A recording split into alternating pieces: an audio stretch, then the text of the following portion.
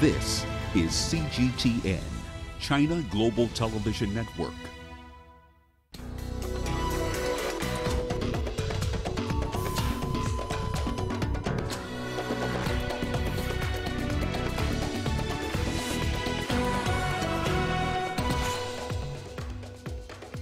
Chinese Foreign Minister Wang Yi says China's assistance during the pandemic has no economic or political goals. China to strengthen laws to safeguard public health.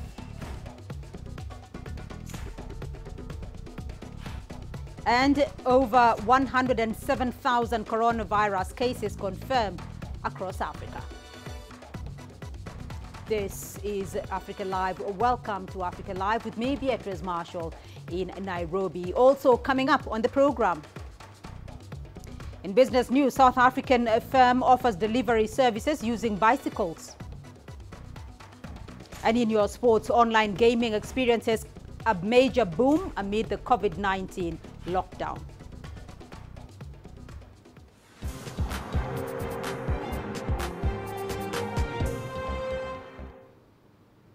We begin with the third session of this year's National People's Congress. Today, Chinese Foreign Minister Wang Yi met with reporters at the Great Hall of the People in Beijing. He answered questions on China's foreign policy and diplomatic relations. He also addressed the COVID-19 pandemic and the lessons that it's had for human communities. In my view, the most important thing we could learn from COVID-19 is that the life and health of people in different countries have never been so closely connected. Also, it has never been made so clear to us that all nations live in the same global village, and that humanity is in fact a community with a shared future.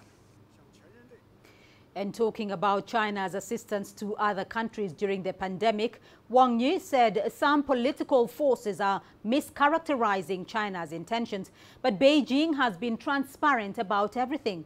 He said the Chinese people are grateful and are always ready to reciprocate acts of friendship and kindness. Wang Yi emphasized that none of China's donations or medical assistance was done out of geopolitical calculations or for economic gains. He also touched on China-US relations, saying there should be more cooperation than divergence. China has no intention to change, still less replace, the US. It's time for the US to give up its wishful thinking of changing China or stopping 1.4 billion people's historic march toward modernization. And we earlier spoke to Dr. David Monyai, who is the director at the Center for China-Africa Studies at the University of Johannesburg, on China-Africa relations. The state of China-Africa relation is strong. I think what defines it are the events that has undertaken through the three phases: the liberation phase, the post-independence, and the now new era, the post-COVID era, where we see the relationship going to quite a number of other areas, from economic, politics, social, people to people, and the mutual understanding that the two people face similar challenges at a global level. And therefore, I think both Africans and Chinese are responding to their own environments and at the global level in a much more united and a common approach. This is an important session of Chinese Parliament on their calendar, and by that, Africans are also looking quite closely to see what are changes that are taking place within China, particularly this year in light of the COVID-19. What measure at the policy level are the Chinese government are taking to alleviate the situation at economic level, social, developmental, and what to learn.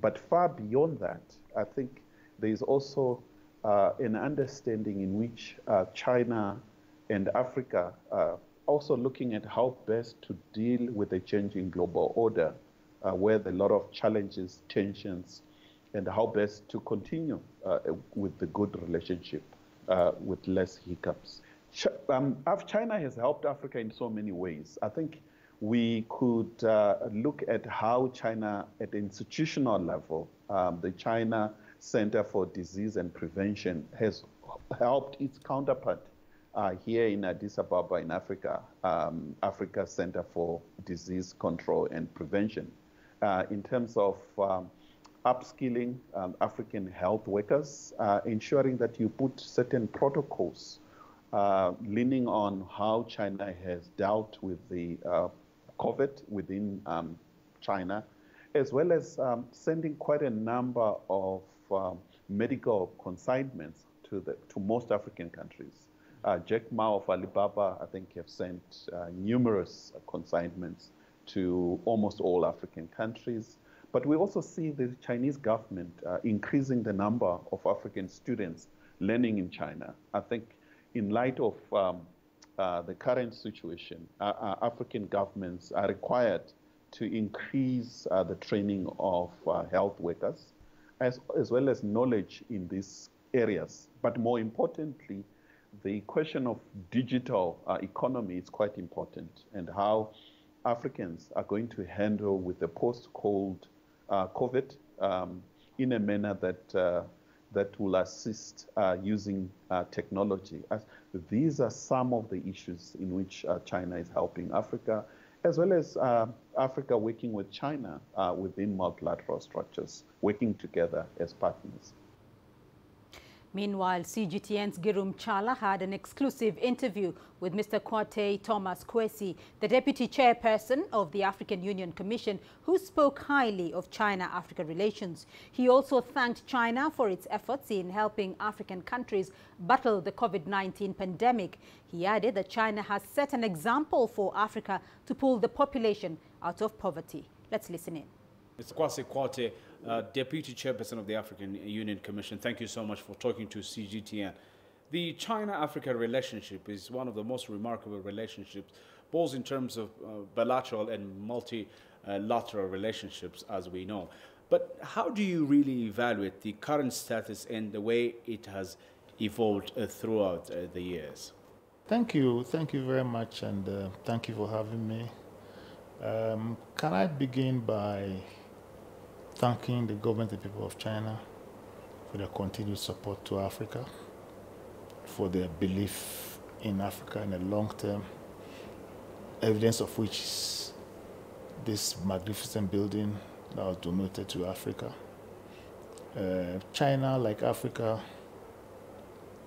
has faced problems of invasions, occupation, and as a result of that, understands Africa's position probably better than most.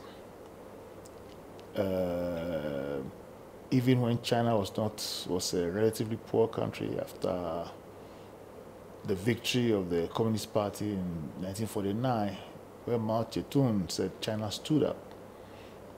China has been in Africa's camp. They helped with the Tazara Railway. They supported our liberation movements.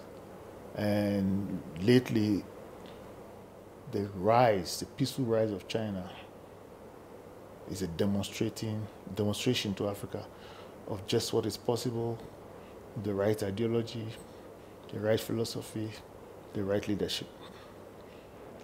So we value the relations with China. We are both historical people. We have a long history. This China-Africa relationship has also demonstrated its strength at this difficult time of the COVID-19 spread. China has been at the forefront of Africa's battle against the coronavirus. What do you make of this Chinese effort and the synergy between the two? They have actually assisted in preparing us for the worst aspects. I mean, Jack Ma Foundation shipped 3 plane loads, have helped us to get some points to take these and to have them distributed, and it will be extremely useful. So we appreciate China's support with the PPEs, Jack Ma's foundation. I mean, China has lived up to his promise.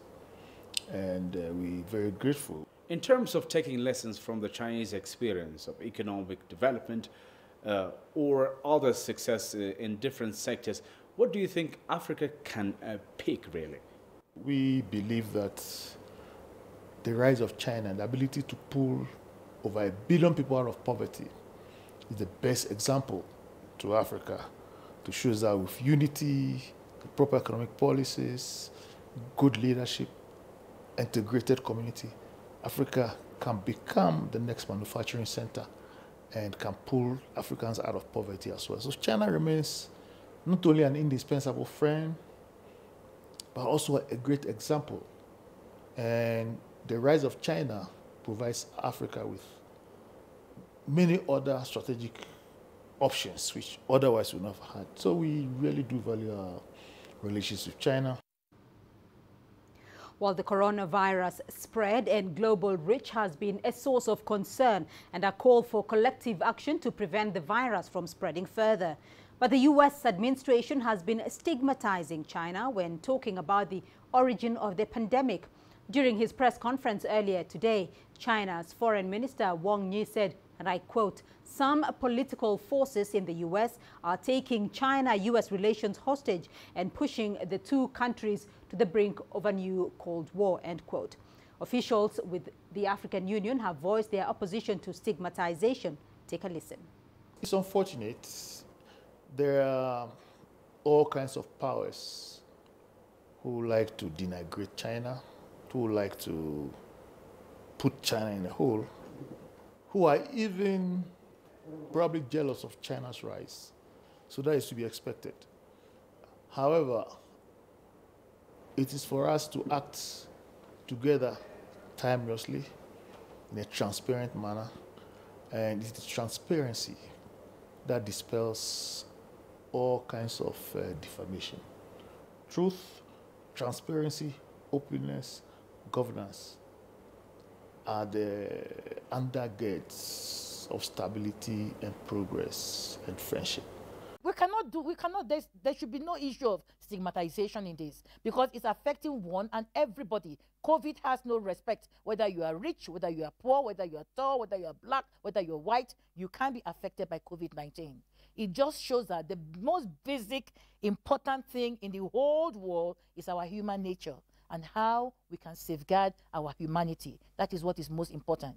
I think the common understanding is that we've got the novel coronavirus. And associated with that novel coronavirus is a disease called COVID-19 disease. I think that's the common usage. It's only a very small number of people trying to go out of that usage.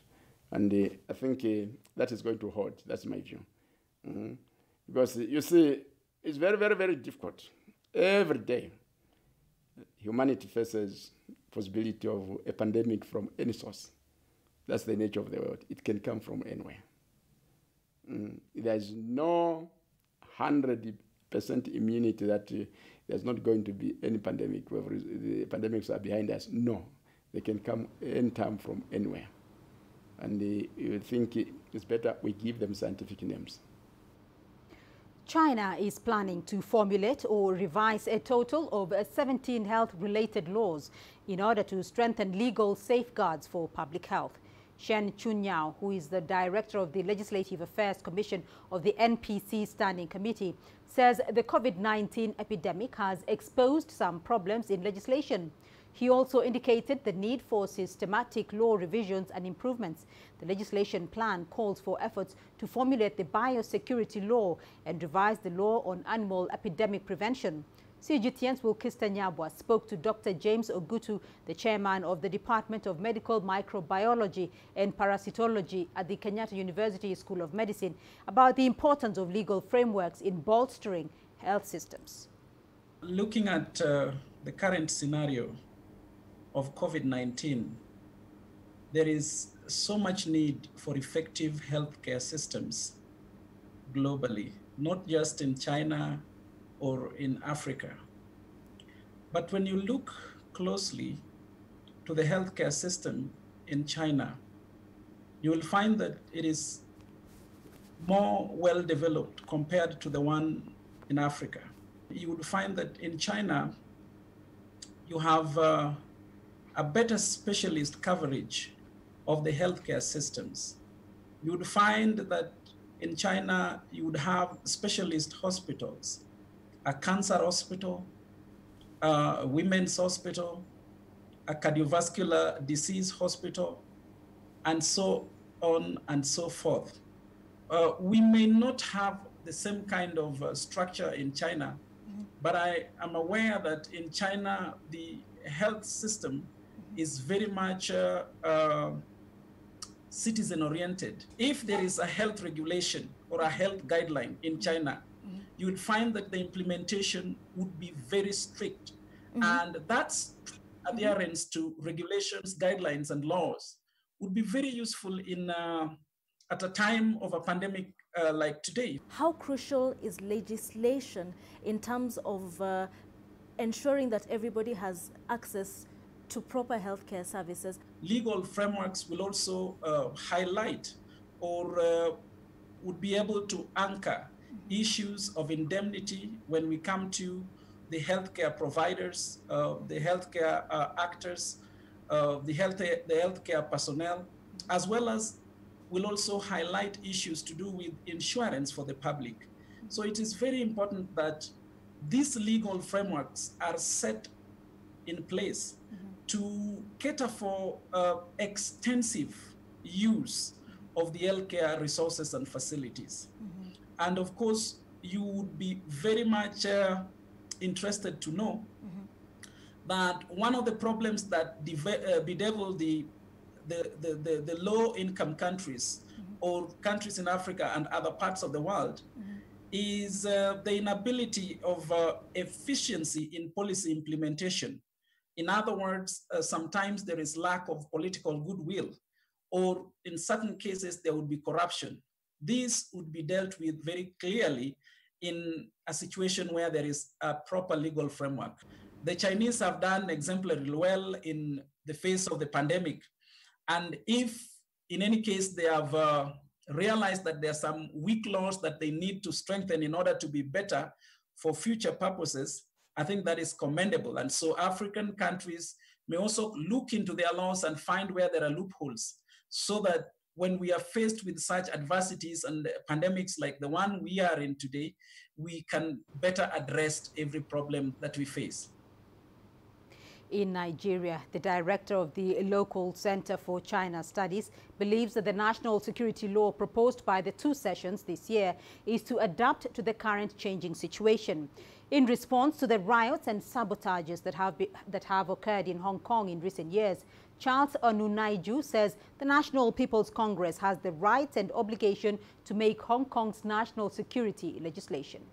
People who read the basic law should understand it, that Hong Kong is not a separate political entity. It only enjoys high-level autonomy within the sovereignty of the People's Republic of China. Given the fact that certain elements within Hong Kong have lent themselves a lot more freely to be used by external forces who seek to undermine China. So it is absolutely important to update and plug those holes and gaps that will make Hong Kong a bridgehead for destabilization of the whole China. So for me, the National People's Congress has fulfilled its obligation not only to the Hong Kong people, but to the entire Chinese people in updating and plunging the loopholes in the basic law relating to national security with regards to Hong Kong. A former South African diplomat says trade protectionism is now on the rise and countries should oppose it. Gert Grobler, who once served as South Africa's ambassador to Madagascar, Japan and Spain, says countries need to embrace openness and fairness in trade. He also says nations should participate in promoting good governance globally by fighting corruption instead of imposing their own conditions to trading partners. He also praised China's open business policy, which he says has enabled it to recover quickly from the COVID-19 pandemic that has hit the world. Although they did not make a prediction on the economy, I am of the view given the robust nature of China's economy, given its technological strength, given the fiscal and the fiscal and monetary policies that China has adopted, these are just some of the issues that lead me to believe that China is going to recover much quicker from the fallout of COVID-19. That China was going to continue to work towards a moderate and a moderately prosperous society. And I think some of the issues that he lifted out was to open up the economy. I think this is a very important issue, and which is welcomed by the international community and investors. And also from a foreign policy point of view, the very strong commitment to multilateralism and international cooperation. And then, of course, also the key role that China will play in future in improving global health governance.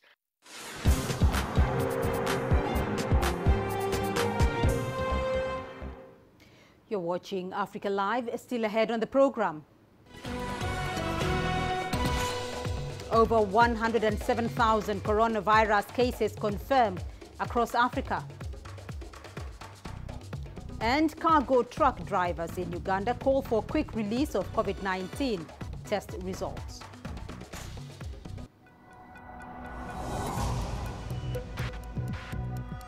Each day, there are millions of stories. Each one can open new perspectives, new possibilities. Wherever you look, we are there to see, discover, explore. We put the pieces together to find what really matters to you, all around the world, all around the clock. Our reporters are at home across the globe. From our headquarters in Beijing and production centers in Washington, Nairobi, and London, China Global Television Network.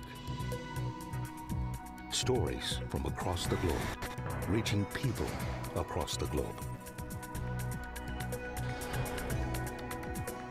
CGTN. See the difference.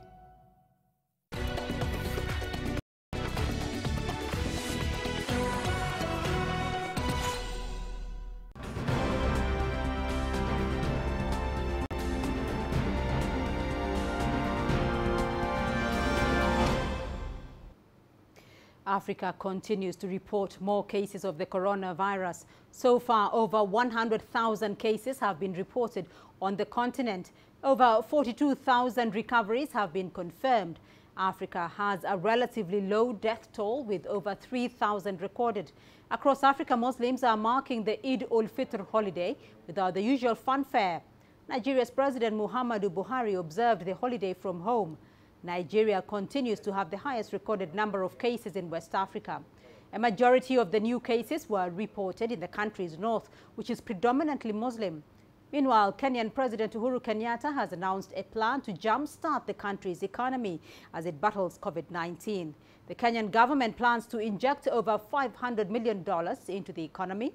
Over $2 million will be dispersed weekly to vulnerable families. President Kenyatta has also announced plans to inject around $28,053,000 of seed capital for small-medium enterprise. Ethiopia has on Saturday reported one of the biggest daily increases in the number of COVID-19 infections. Authorities have said the rise in cases points to the fast spread of the virus across the country. CGTN's Girum Chala has more. On Saturday, Ethiopia had conducted 3,757 lab tests and 61 people were confirmed positive for the COVID-19 virus. This is one of the recently registered highest number of cases in the country. Alarming too. Making matters worse is 45 of these cases were known to have neither contacts with a COVID-19 patient nor have travel history. The total cases in Ethiopia from Saturday stands at 494. The Ethiopian Ministry of Health in its daily report said out of these new cases, 43 were male and 18 were female, and their age ranged from 17 to 70 years, with the capital Addis Ababa taking the highest share of the total number. So far, the city has registered 62% of the announced total number of cases in Ethiopia. There is about 304 people out of the close to 500 confirmed cases come from the capital city itself. Since Ethiopia has increased its testing capacity from what was few hundreds per day to at least 4,000 within 24 hours, it has managed to test as many people as possible. And that has resulted in the number of confirmed cases to rise by the day. Health authorities and the government predict the next couple of months might be the most difficult times for Ethiopia, as the coronavirus pandemic could spread in a way never seen before. Grumjara CGTN, Addis Ababa, Ethiopia. Health systems around the world are battling the COVID-19 pandemic. UN officials are, however, warning that gains made in the fight against diseases such as HIV/AIDS could be lost. CGTN's Nick Mudimba looks at the impact the fight against the virus has had on Kenyans living with HIV. This is Dandora, one of the informal settlements that dot Kenya's capital city, Nairobi. Here we meet Celine Akinyi. She's a victim of the world's current focus on the COVID-19 pandemic. One would wonder why and how. Well, Celine is living with HIV, having contracted the virus 9 years back. Her 80-year-old son and 5-year-old daughter are HIV positive too. As the common adage goes, walls have ears. Her walls are literally porous, and out of fear of free-talking neighbors and stigma, Celine speaks to me in a low voice, a measured tone. COVID-19 could not have come at a worse time, she says.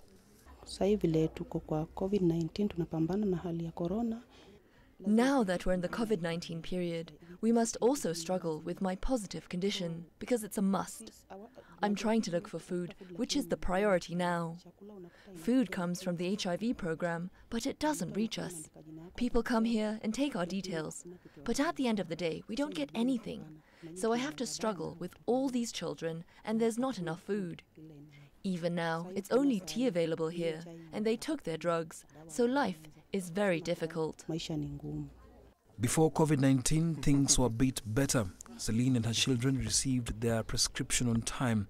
They also benefited from food rations. This is no longer the case. Her future and that of her children are bleak because focus has shifted from people living with HIV to COVID-19. Visits by counselors have become rare and far apart, as they also fear COVID-19. Currently, most women living with HIV are more vulnerable to COVID-19, so they cannot interact as usual. Yeah, and also most of them have defaulted from medicines due to lack of food. Yeah, so we have minimized our conversations as usual. For Nancy Onyang, also living with HIV, it hasn't been a walk in the park. The frequent nutritional gains they used to get now depends on the viral load, and the organization taking care of the welfare isn't aware of the food distribution procedures. We are given nutritional food when the viral load is low and when you've lost weight. As long as you gain weight and your viral load has gone undetectable, then you won't get your nutritional foods. The organizations that are giving food mostly focus on the well-off, and there are so many parents because of stigma that are hiding down in the slums. We only know them through their children. Because of stigma and discrimination, and herein lies the dilemma, the untold suffering in silence of patients suffering from other ailments and whose plight has now been pushed to the periphery thanks to COVID-19, and this is raising concerns in medical circles. Yes, there is a risk of reversing those gains if we do not put in place a mechanism, a strategy to ensure that services for HIV continue normally, just before the same way they were before COVID-19. In 2018, some 470,000 people died of AIDS-related deaths in sub-Saharan Africa, and an estimated 25.7 million were living with the virus, 16.4 million on antiretrovirals. Should COVID-19 curtail treatment services for 6 months, new infections in children could surge by as much as 37% in Mozambique, 78% in Malawi, 78% in Zimbabwe, and 104% in Uganda, according to the 2020 World Health Statistics Report published by the World Health Organization. The report reflects that the rate of progress is too slow to meet the Sustainable Development Goals and will be further thrown off track by COVID-19. The new statistics shine a light on one of the key drivers of this pandemic: inequality. This inequality is real for people suffering from other ailments. The quest to stay healthy is evident from Celine and her young family. All she needs now is the government support to help her bolster her lifestyle and, of course, keep her children healthy and, of course, affordability to also go to school. Nick Mudimba, CGTN, Nairobi, Kenya. In other news, cargo drivers from East African states are protesting at the Ugandan border after a delay in getting their COVID-19 test results. They are also calling for the ease of regulations targeting foreign trucks as they transit through countries in the region. CGTN's Isabel Nakiria brings us this report. Traffic at the different border points in the region is at standstill. Cargo trucks have been on queue for days, waiting for their COVID-19 results. And the crowding is causing fears of transmission to the community around the border areas. There's even no food here, no water. We're just too stressed. We're tired and fed up. The truckers are not allowed to proceed with their journeys once they turn positive. Uganda has so far turned back over 200 foreign truck drivers who tested positive. And the other ESC countries too are doing the same. Uganda is a transit route for a large number of trucks destined to Rwanda, destined to South Sudan, destined to the DRC. So it is unwise for us to keep on keeping them in our country and treating them here. They would fill up all the hospital spaces. This week, Uganda revised its coronavirus cases downwards by striking foreign drivers off its tally. The decision to remove foreign truck drivers was made by President Museveni. Other regulations also forbid the truckers from stopping at undesignated points. Even if you want to stop and eat, you are not allowed to get out of your truck. You are chased away instead. Uganda's Ministry of Health says they are improving their systems to have COVID-19 results returned faster. Bringing samples from the border points of entry to the central region where we are testing takes a bit of time. But when the tests are done, results need to be returned in the shortest time possible. We have now managed to put computers so we can scan the results and send them back online. Guidelines by the World Health Organization requires that each country adds all cases that test positive to their tally. A meeting of heads of state from the East African region is due at the end of this month. It's hoped a solution on how to resolve the issue of cargo movement and the testing of drivers could be got. Isabel Nakiria, CGTN, Kampala, Uganda. The spread of the novel coronavirus is having a significant impact on South African dentists. Many are limiting their practice to emergency cases only, while others have been closed for almost 8 weeks due to the lockdown, causing severe financial pressure. For those who have reopened, it's now a new reality for patients and practitioners. CGTN Julie Shire reports. COVID-19 has changed daily life in South Africa. A simple dental appointment has now become a cumbersome procedure. Dr. Sam Tander's practice reopened with extra stringent rules. So you come in, you have your temperature taken, all your personal belongings are put into a Ziploc bag. You aren't allowed to touch or interact with that. Your hands are then disinfected. You've got to come in wearing a face mask. And the fifth layer is pretty much disinfecting your shoes as you come into the clinical environment. Keeping good hygiene in his practice is nothing new for Dr. Tander. Patients, however, say they still feel nervous. I think naturally a lot of us go through anxieties of visiting the dentist, whether it's in a pandemic or not. So I think during the pandemic, my only concern was obviously that of my safety and that of my well-being. There's a lot of adjustment from a consumer perspective that I've had to take on board in terms of making sure I'm wearing my mask and I'm taking responsibility of, social distancing. For many dental practices, especially the small ones, the lockdown has been financially devastating. I don't think in the history of me practicing over the last 18 years that we've ever been shut down for that length of time.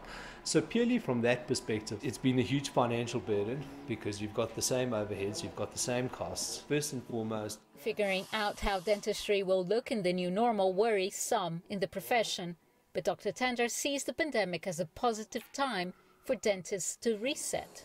Prior to COVID-19, our practice had a huge digital drive, and all of that allowed us to provide treatment in the most efficient time possible. Now being faced with the pandemic, we want to limit contact time that we have with our patients. Practices that are involved with technology, practices that are incorporating digital platforms would pretty much become the norm as things go ahead. The new normal brings numerous challenges. The critical thing we all need to look at this point is sustainability. Whatever we do now has to be something that we can maintain long term, It has to be something that we can maintain for every single patient coming into the clinic.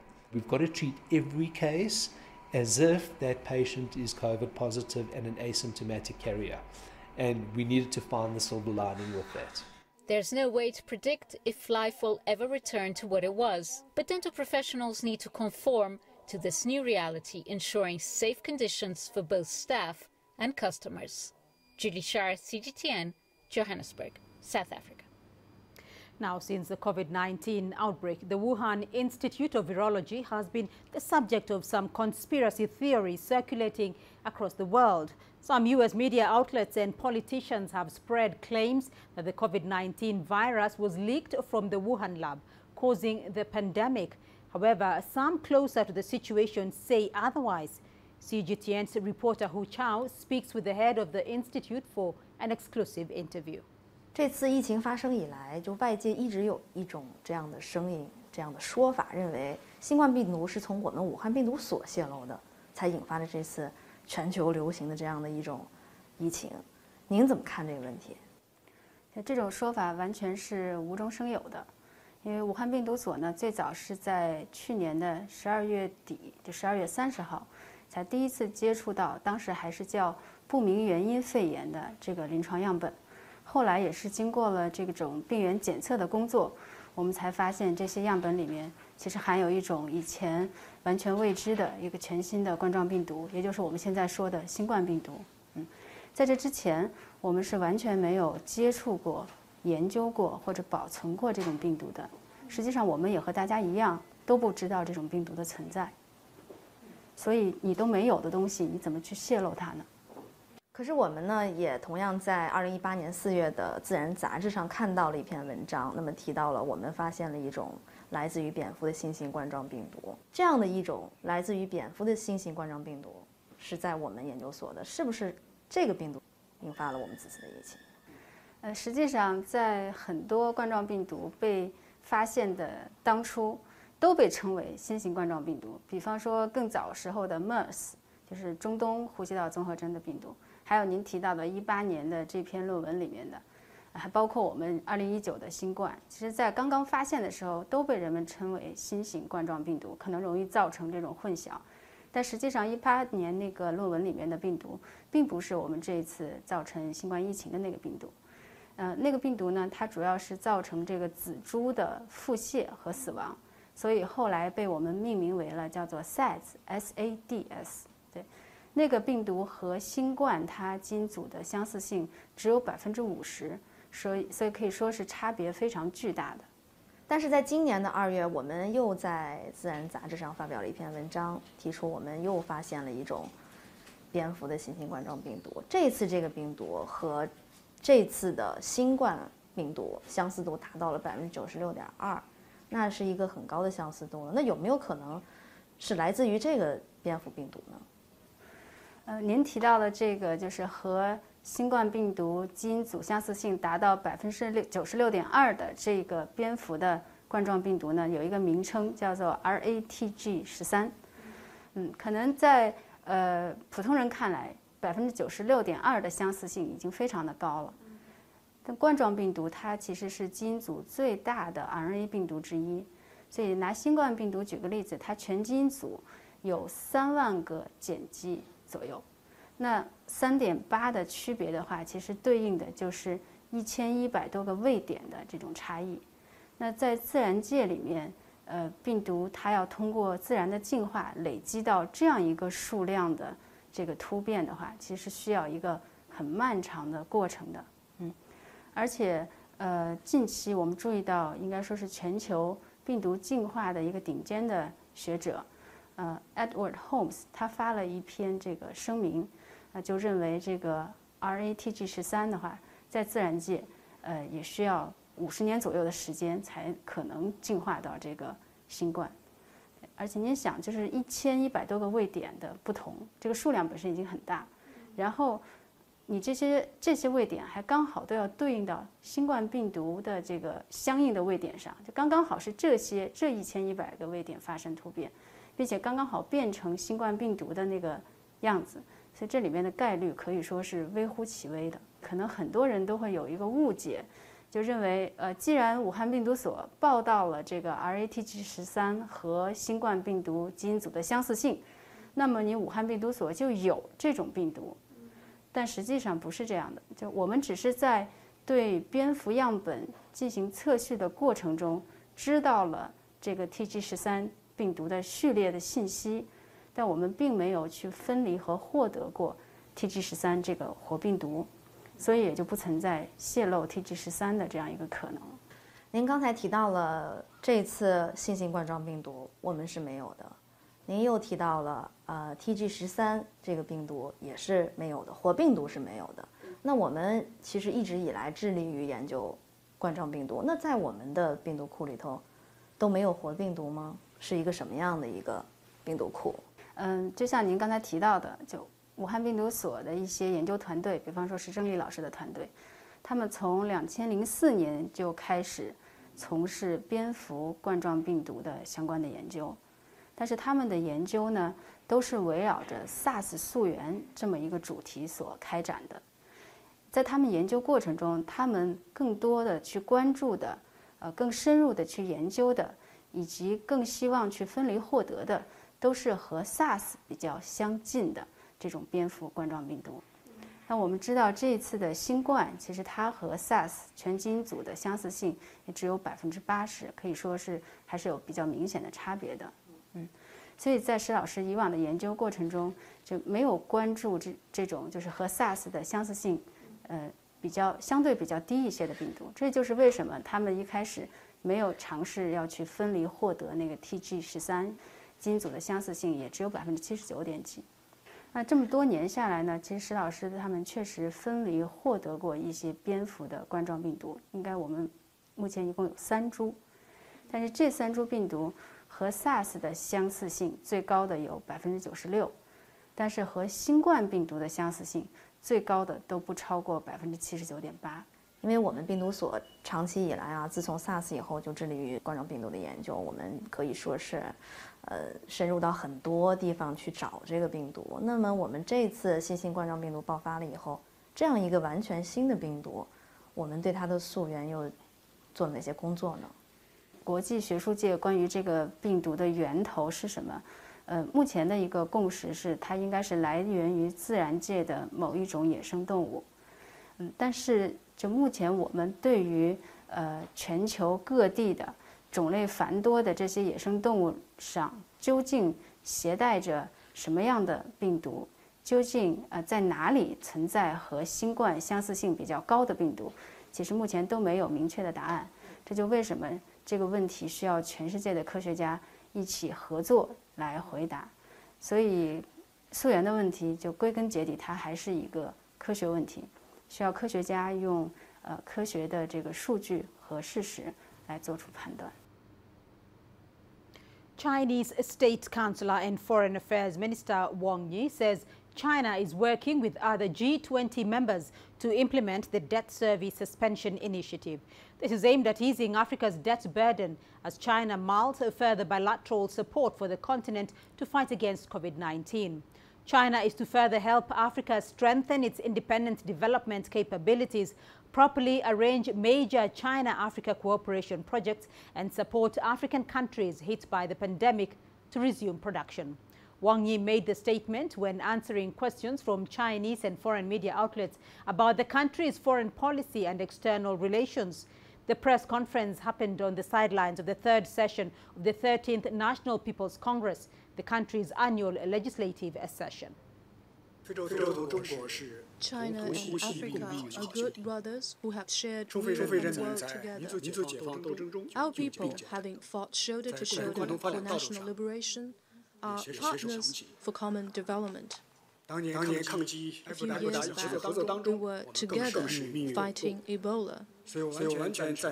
I fully agree with the AU Commission chairperson in saying that Africa and China are friends and, more importantly, comrades in arms. Nothing can change or damage this friendship. In the battle against COVID-19, China and Africa have again stood by each other. Over 50 African leaders have expressed solidarity and support in phone calls or public statements. China has subsequently sent medical expert teams to Africa's 5 sub-regions and surrounding countries. Resident Chinese medical teams based in 45 African countries have acted swiftly to assist in the local response. They have held nearly 400 training sessions for tens of thousands of African medical workers.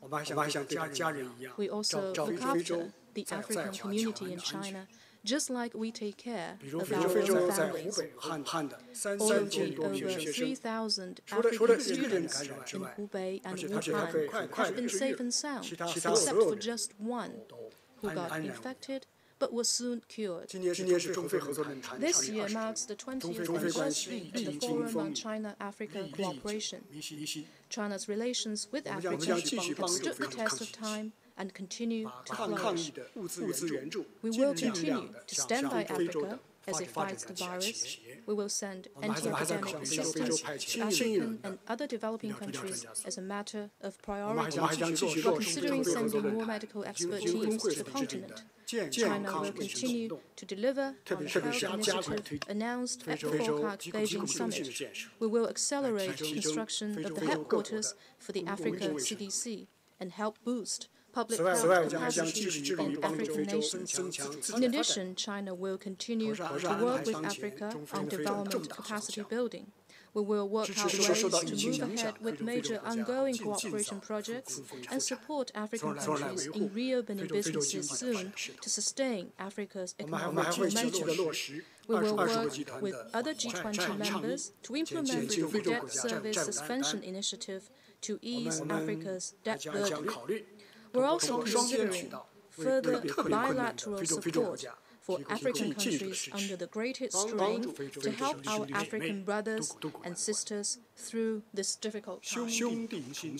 To quote a Chinese saying, when brothers are of the same mind, they have the power to cut through metal. We're convinced that with help from China and the rest of the global community, the youthful continent of Africa will achieve greater and faster development after defeating COVID-19. Let's now take a look at your sports news. Here's what's ahead. Online gaming experiences major boom amid the COVID-19 lockdown.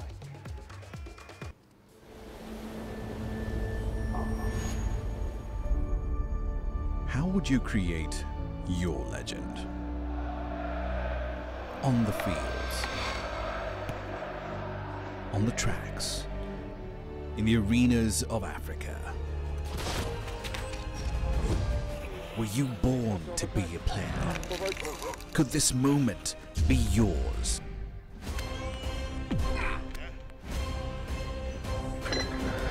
Sports Scene.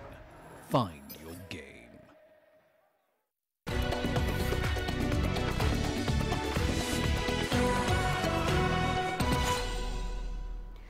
coronavirus pandemic has halted all sporting activities. However, for esports, it seems to be business as usual, maybe even better. Many people are now turning to esport as a way of bridging the gap that traditional sport has left. Virtual football tournaments, tennis events and motor racing have seen sporting celebrities pick up controllers and face their fans in a new chapter for esports. CGTN's Duplessis has more. That was a good goal there.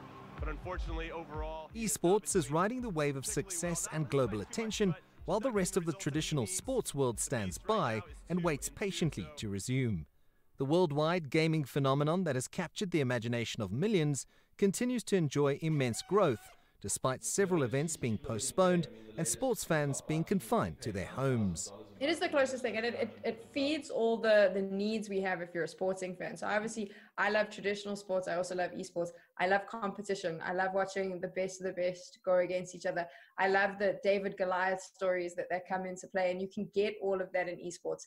I don't think it will ever feed the same thrill as watching your favorite football team run onto a field or watching a goal live, but there's a different thrill that it feeds, and I think for a lot of people, they need that because they're missing it, so it's an easy crossover. Esports is benefiting from a largely captive audience and is seeing a crossover between the sportsmen and women themselves and gaming, resulting in a huge upswing for the industry.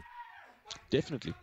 I mean, you see now all you see the amount of celebrities, the amount of these, soccer players, everyone. I mean, and it's not necessarily about only the soccer guys playing FIFA or the Formula One guys racing to kind of create that virtual world. It's also those same guys. Like I saw Sergio Aguero racing in a Formula One racing. So, this is part of everybody's everyday lives, but only now it's kind of being brought up because, quite frankly, there's just nothing else to do. But 100%, and again, it's not great to kind of benefit from it, but at the end of the day, we'll take what we can get. Although South Africa's esports scene is very much in its infancy, the signs are there that the Rainbow Nation possesses the talent to take on the global giants of gaming. I definitely think we do have the talent to challenge the best, and we've seen it just recently. We had a selection of CSGO, Counter-Strike, Global Offensive players. They actually relocated to America, and I think just this week, if I'm not mistaken, they beat one of the best teams in the world 2 days ago before we chatted, and are now ranked in the top 20 in the world in terms of teams and players.